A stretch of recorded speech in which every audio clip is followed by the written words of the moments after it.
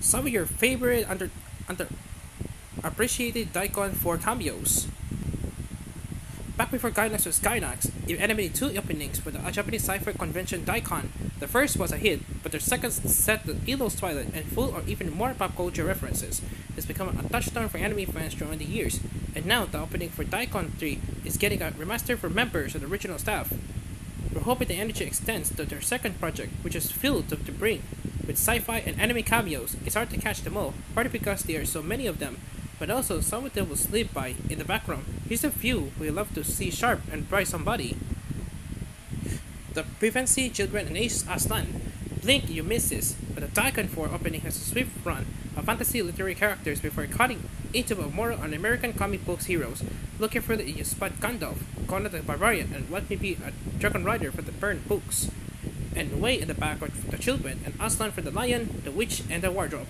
The mainstream of UK Lit had several adaptations too, of which have come out prior to this being made. Neither of those themes they have influenced this take on the characters. The Stormtroopers. Sure, everyone talks about how Darth Vader is in the DAICON 4 opening. That's great and all. Well, what about all the Stormtroopers? There are tons of them lined up, cheering as they watch this epic lightsaber battle. They look like they have a phenomenon time, probably because they're not being shot at. Our question, no, who are they cheering for? They're probably supposed to cheer for Vader, but let's be real. If a cute bunny girl show up to throw hands against your boss, who would you be rooting for? As they have Macross, but one hand is the Arcadia, and the other is the Yamato. DAICON 4 does absolutely most of the cram in as many references as possible, to say that the most, and the final pan across the hundreds of memorable characters for all types of media, but they go hard beforehand too. Just look what it did to the SDF Macross. The combined forces of Macross, Captain Harlock, and Space Battleship Yamato are nothing to sneeze at.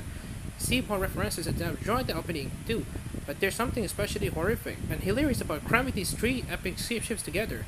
We love it. We also hope it's on our side. Stay tuned for more news on the DAICON 3 restoration.